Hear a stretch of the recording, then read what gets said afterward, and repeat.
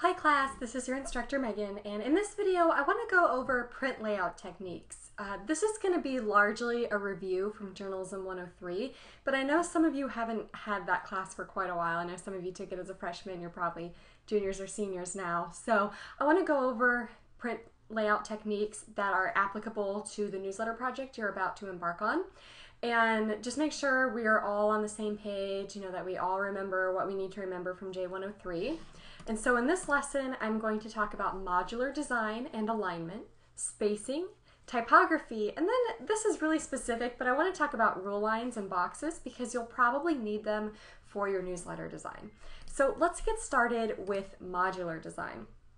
Modular design is a way of designing that is used in newspaper design and newsletter design. And in this way of designing, each story is told in a rectangular shape. So each page is broken up into rectangles or modules, and then within each module you have just one story.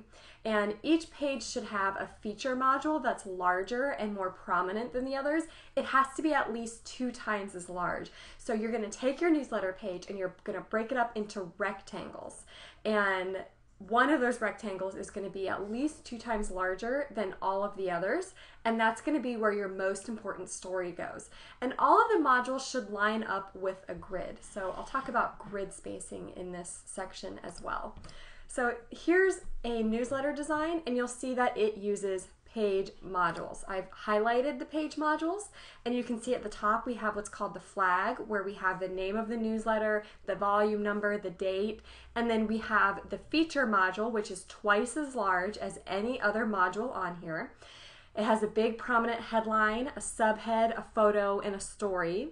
And then to the right we have 2 smaller modules. Hear what our recent graduates have to say, which is just a picture and a quote, and then a picture and a caption underneath it is the 3rd module, well actually the 4th module, and then at the bottom we have a little footer module. So we have a module at the bottom that in this case is just a quote to kind of spice up the newsletter and give it some visual interest.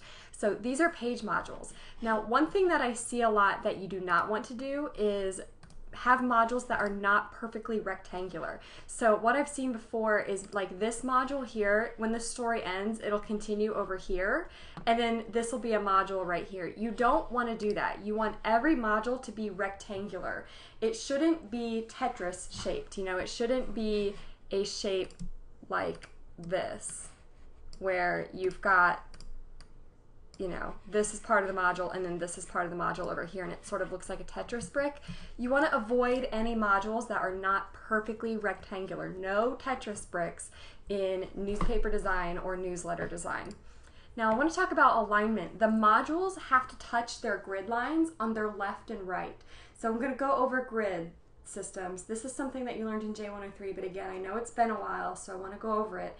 You have to use the grid. If it's clear to me that you did not use a grid, which if you don't use a grid, I'll know right away you didn't use one. You cannot pass this assignment if you don't have a grid system. All design requires a grid system, so if you're not using one, then you're not doing design. So you can't pass this assignment or any other assignments without having some kind of grid system. Now when we get to the website will make the grid for you. It won't be a big deal. But here you're going to have to decide what kind of grid system you use, and you have to stick to it. So what does it mean to stick to the grid system? How do you actually use a grid system?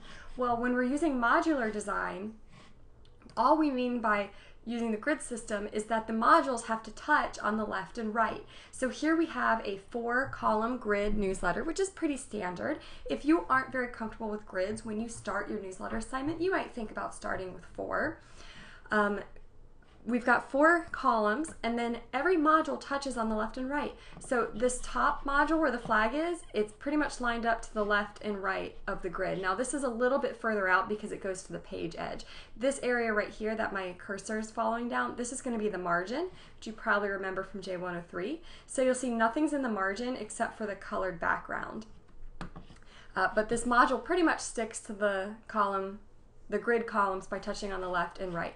This module right here, About Us, is very clearly lined up with the grid. All the type lines up along this grid column here, and then on the right, all of the type and the picture lines up on the grid on the right. So this module is touching the grid system on the left and here on the right. Even this picture, and I apologize, my mouse is like getting stuck.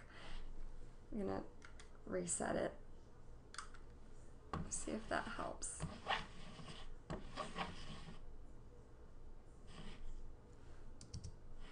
There we go.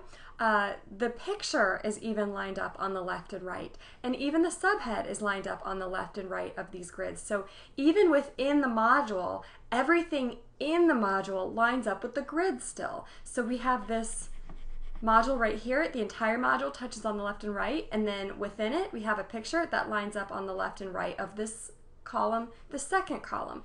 Even the headline lines up to the left and right. So everything on your page should be touching a grid line on the left and right. So here the gray background is touching on the left and right. The green background is touching on the left and right. And then they've split the picture, so they split the gray part to have a picture on the left and a headline on the right. The headline is touching left and right. The picture is pretty much touching left and right. So everything needs to touch the grid system. If you're having trouble with using the grid, just contact me, just reach out. We can have a Google Hangout and I can walk you through it on your own newsletter. I'd be glad to do that. I know working with the grid is one of the hardest things to learn about design. It took me probably a year to figure out what I was really doing with the grid when I first started designing when I was in high school. So I know it's difficult, but just remember, everything needs to be touching a grid column on the left and right. You can't, for example, put a picture. Let's imagine this shape that I'm about to draw as a picture. You wouldn't want to put a picture like here because it's not touching on the left and right. You would need that to go here, and now it's touching on the left and right. Same here. You know, this picture, you wouldn't want this picture to be, this picture of these people, you wouldn't want it to be like here. It has to touch on the left and right. Everything on here has to touch on the left and right. Okay, let's talk about different grid systems. There's no exact science to choosing how many columns you want in your grid system. 3 is often used in newsletter design, but it's actually not the greatest choice because if you look at this example, it's divided into 3. Look how wide this type is right here. People do not like to read long columns of type. It looks like, it makes the type look really boring. It makes the page look like there's way too much to read. So this is not really a great system. It would be better maybe if they broke this into 2 columns, but you can see how they have 3 columns and everything sort of lines up. Here, the sidebar, the headline, the little cut dotted line lines up with this line, the picture lines up with this line. Over on this side, all this stuff here lines up on the grid column line. Even the picture up here lines up. So you want everything to line up with these grid systems. Here's another 4-column grid, and you can see how everything lines up. On the center, that sort of splits the page into left and right, and then over here they've got 2 columns and everything sort of lines up there. All this stuff here lines up with each other, and then this yellow square that they have lines up with the 4th column. Here's a design with, what is this, 8? 8-column grid system, and you can just see again how everything lines up. There's a table of contents on the left, and it takes up 2 columns, and then over on the right, everything is lined up with the grid system. So there's really nothing here, oops, that's not touching a grid line on the left and right. Here's a 5-column grid. This is a good system if you have a table of contents because you can see they have 4 columns over here and 1 at the beginning, and they just use that 1 at the beginning for the table of contents. It's nice and skinny and doesn't take up a lot of room on the front page, so you can have a table of contents without that table of contents having to draw too much attention to itself. And again, you can just look to the right and see how everything lines up on the left and right. Now, I've built some exercises into this video lecture, so if you want to follow along with what I'm talking about and try it for yourself, you can.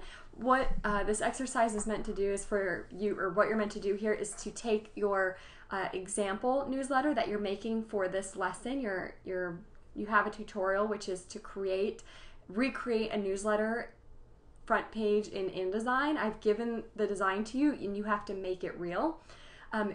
there's an example that I've put on Blackboard. Print the example and then follow along with these exercises. So in that example, if you are trying to understand grids and modules, try highlighting the perimeter of the modules on the newsletter tutorial and just use a highlighter and sort of get a sense of how all those modules are rectangular. And then you can use a darker marker to draw the grid lines in. Try to get a sense of how many columns that design is. Within each module, you have some elements that you need for each one. And there's a certain order for this. This is really important. There's always an order to what's in the module. If you have a photo, the cut line has to go underneath it. Absolutely, no question. Occasionally, you can put the cut line to the left or right, but it's very typical to be underneath. And if you have a large photo, as in this module, the photo should go at the top. So the order, and you can sort of make this your mantra, the order is photo, cut line, headline, subhead. Photo, cut line, headline, subhead. That's the order it should always go in. Photo, cut line, headline, subhead. You can make a few exceptions every now and then, but typically each module, photo, cut line, headline, subhead. And if you don't have something, then you skip it. So if you don't have a photo, then you won't have a cut line. You'll just have headline, subhead. And then under that, you have the article. So photo, cut line, headline, subhead, article. You do need to have subheads for your headlines because you're not going to have enough room in the headline to really explain what the article is about. So you're going to need a subhead. So photo, cut line, headline, subhead, and then underneath it, the article. That's the order that you should go in. So how do you figure out what your modules are? You have to go through a process. So you have to start your newsletter. You're going to write a creative brief, which I'll talk about in the next video, and you have to determine what articles are going on this page. So what articles are going to achieve my communications objectives that I need to put on this page. And then you're going to figure out the module hierarchy, which is a term from your reading last week, hierarchy. Hierarchy determines what's most important. So you can think about organizational hierarchy. The organizational hierarchy of Ball State has the president as the highest, and under the president is vice president, and then under that, along with that you have provost. So hierarchy, same idea. What is the most important? What's at the top of importance? So you have to determine the module hierarchy. Which article is most important? You're going to place the less important articles in their modules on the outside of the page, and that's going to leave you a module in the center or the side that's twice as large as the other modules, and this is where your feature is going to go. So I'll show you an example. If I were doing this newsletter, here's what I would do. I would start with the flag module because I'm going to have that for every newsletter, so it should just be there always. So I'll do that first. And then I'll do the bottom because, again, in this particular newsletter design, there would always be a quote at the bottom. You don't have to do that. It's just an example. So then I would do that second, and then I would put this in here third, and then I put this in here fourth, and that would leave me this empty space to the left where I would then put my feature module, and I would put it in this order: photo, cut line, headline, subhead, article. So let's talk about how some of the design principles apply to newsletter design. You should remember the design principles from J103. These are not all of them. These are just the ones I want to talk about in this particular video.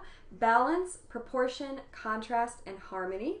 So as you design the modules, you want to make sure that you're balancing them, which means you're providing equal visual weight on the left and right side of the modules, that you're proportioning the modules, so you have to have one that is twice as big as everything else, and the rest will be different degrees of small.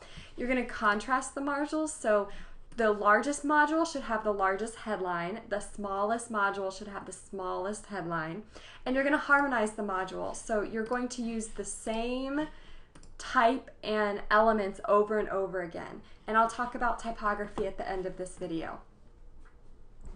So if we look at this example, you can see that we have balance. We have a big module over here on the left that draws a lot of attention, and then we have two modules on the right that draw equal amounts of attention.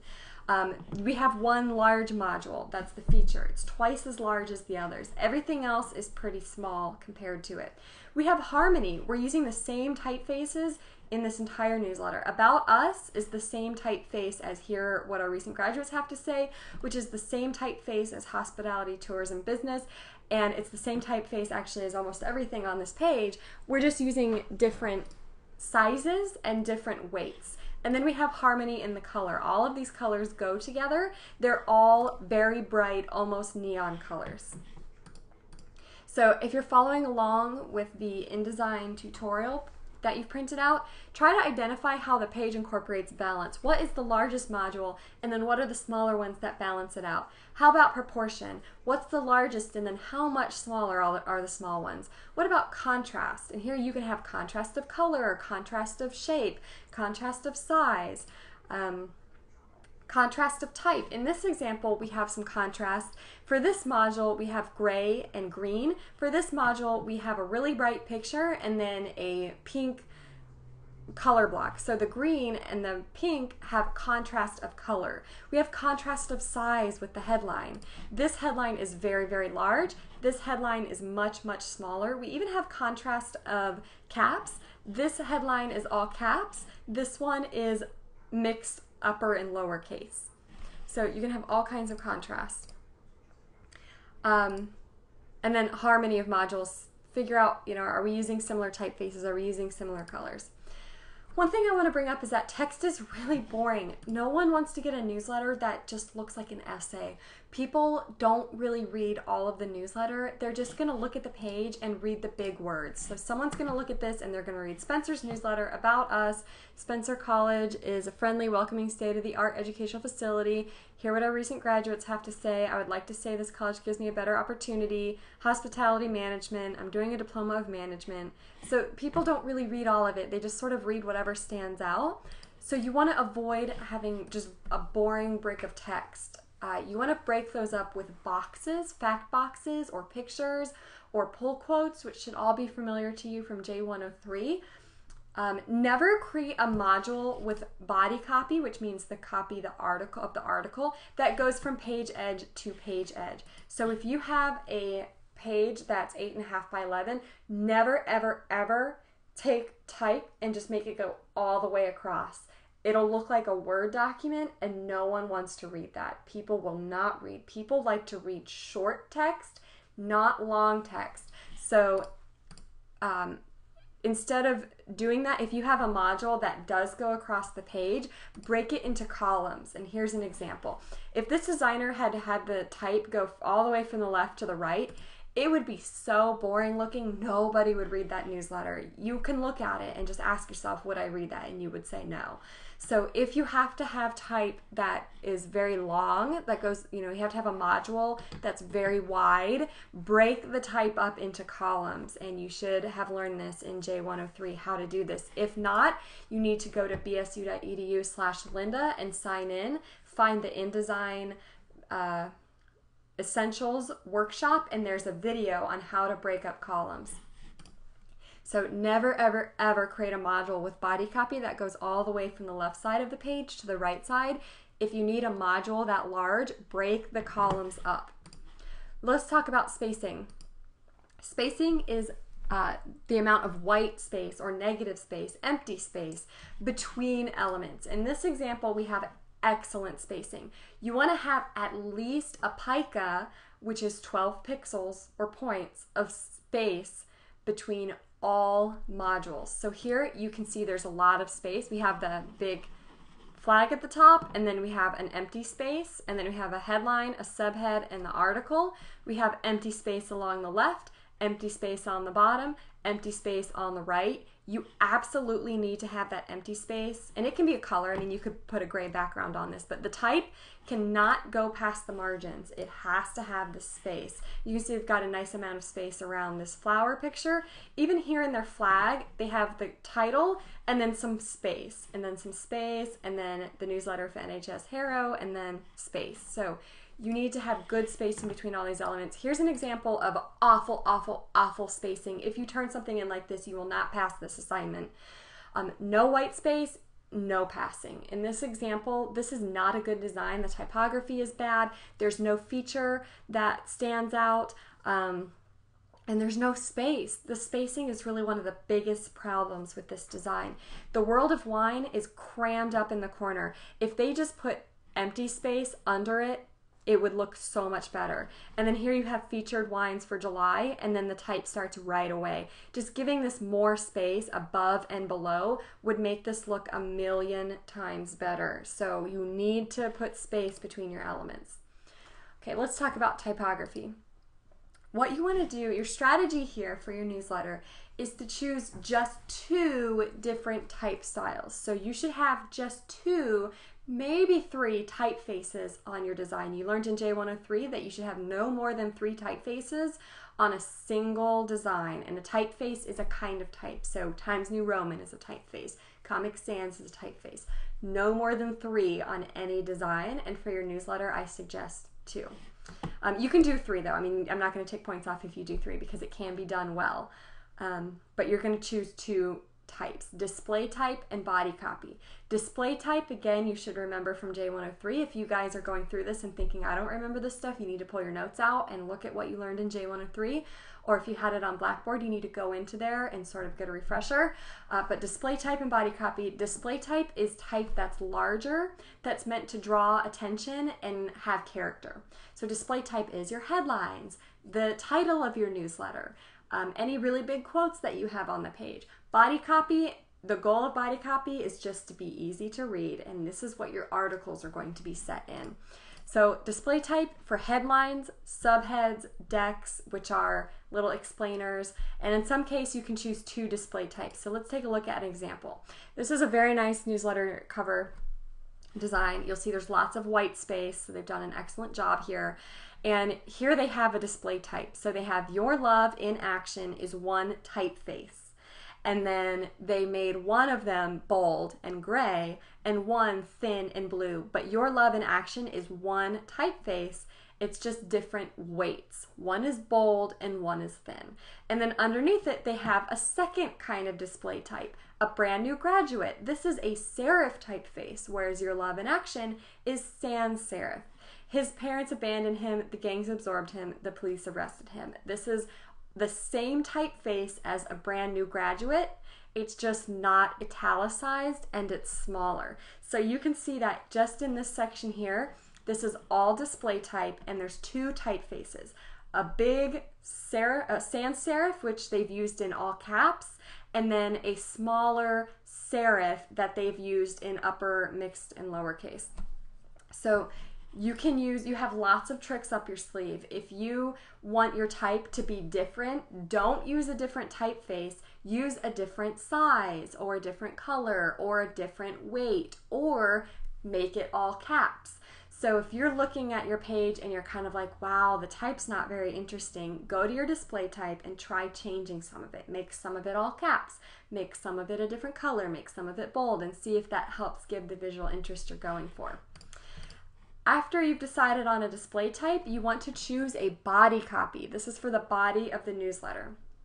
This is your article text, your cut lines, small type that people have to read a lot of. That's body copy.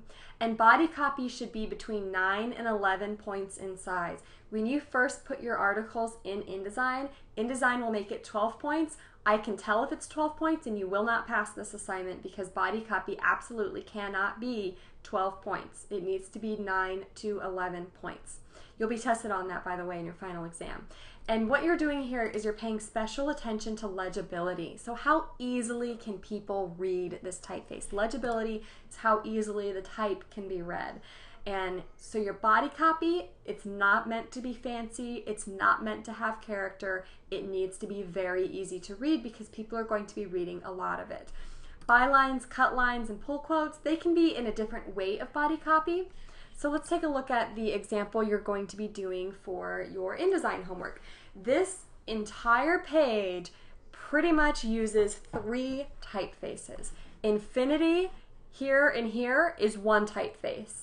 That's the only place it's used because it's the logo. And then we have 2 typefaces, a display typeface, which is Futura, and a body copy typeface, which is Myriad Pro. So, this right here is like a repeat. I can't get rid of it. That's not correct. So here we have a headline is in Futura bold all caps. Underneath it, we have Futura light mixed upper and lowercase. So the headline and subhead are both display copy, and so they're both Futura, but they're different treatments. One is all caps and bold, the other is mixed upper lowercase and light. So that creates contrast. We also have a headline over here. It's exactly the same, but smaller. Futura, all caps for the headline, Futura light mixed for the subhead. And then the pull quote is, once again, Futura. So we're using the same display type. Anytime we have big copy that we need to be big and interesting, like a headline or a pull quote, it's Futura. Anytime we have tiny copy that you need to be able to read, it's Myriad. So here in the article, the byline, the name of the person who wrote the article, is in Myriad Pro bold. And then the article is just Myriad Pro regular. So as you make this tutorial, keep in mind how often you're changing the type without changing the typeface. There's 2 typefaces here other than the logo. So you don't need to get crazy with the typefaces. You want to experiment with uppercase and lowercase, bold and light and italic. That's where you bring in the visual interest. Let's look at one more example. Here's a newsletter that has a display type and a body copy, and they've done theirs a little bit differently. Their display type is all used at the top. So here it is, newsletter, secondary, number 11. That's all the same font.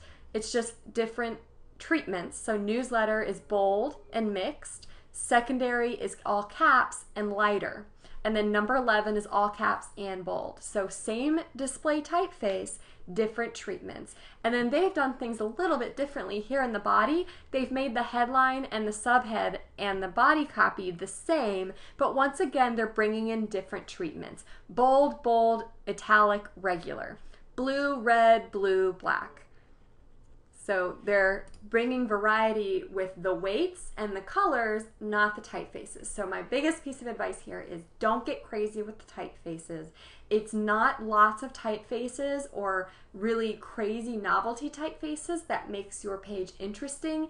It's very simple. You stick with 1 or 2 typefaces and you just use different weights. Bold, italic, different colors, blue, red, less on different colors. You want the colors not to get out of hand too. And different treatments, all caps or mixed upper and lowercase. So the last thing I want to talk about is rule lines and boxes, because you need to be able to separate your modules somehow. And you can do that with rule lines or boxes. So this goes here, there we go. Rule line options. If you want to put lines on your design, which this example has lines only, vertical lines, which is very common for newsletters, to not have horizontal lines, just vertical between the elements. That line could be dotted, straight, or double. You could do it just between horizontal elements or just between vertical elements or both. The only thing you need to know about lines is this. The thicker they are, the more definition they create. Think about lines, rule lines, as fences. If you hate your neighbors, you are going to build a giant brick wall so you never have to see them. And when people see out your yard, they will immediately tell that you are trying very hard to separate yourself from your neighbor. If you are cool with your neighbors, you love your neighbors, you spend a lot of time together, then you don't even want a fence, right? If your neighbors are, they're kind of cool, but you're not best friends, a chain link fence would be fine because you wouldn't mind seeing them. When you're out doing yard work and they're out doing yard work, you wouldn't mind that you can see through the chain link fence because you like your neighbor. So think about rule lines as fences. The more separation you need, the thicker and more opaque the fence would be. Same with rule lines. If you need a lot of separation, you're going to use a black line. If you need a little bit of separation, use a dotted line. Boxes. If you use a box, you don't also need a rule line. What I'll see is people put a box and they'll put like a line above it. No, no, no. That's way too much separation. Going back to the yard example, that would be like building a brick fence between you and your neighbor and then also putting like a cage over top of your house. You don't need that. You just need one. So if you have a box, you don't also need a rule line. The boxes must have a 1 pica inset. You're going to right click on your box and change the inset. See, here's the inset. See how this type is not touching the box? You have that 12 pixels or 1 pica of space. That is required for all boxes. And let's go back to this example here. You can see that's what they have. They have 1 pica of space around the edge of the box. And even the picture follows that 1 pica. They have a pica here. The type is not touching the edge of the box. This is a huge point deduction if you have your type touching the edge of your box. Okay, cut lines. You need to have a cut line. All photos must have a cut line. Cut line you can do in 2 ways. You could make a box under your photo, as in the example we just looked at and as in the example here, or you can just put the cut line under the photo. The cut line has 3 parts. Some kind of lead-in. So this is a cut line. You can see that this is bold and all caps. That draws visual interest to the cut line to help people read it better. And then they have the cut line itself, also known as a caption, and then you have to credit the photo. For this newsletter, you don't know who took the photo, so just put, photo by, and you can put your own name, that's fine, but you need to have those elements. And then for spacing for cut lines, your cut line should not touch your photo. You can see right here, this is a screenshot from InDesign. The cut line does not touch the photo. You need to have space. Type should not touch anything. This type is over the box, but it's not touching the edge of the box. It's not touching the picture. Type needs room to breathe. When you read, you're putting a lot of cognitive effort into understanding what you're reading. You can't also deal with the fact that the type is touching other elements and looking messy. You just need it to be simple and light and airy. That's everything I want to talk about for the print design review. In the next video, I'm going to be more specific about newsletters, talk about newsletter parts. This video is about print design. You can apply what you've learned in this video to newsletters or to postcards or to newspaper pages, but the next video is going to be newsletter specific.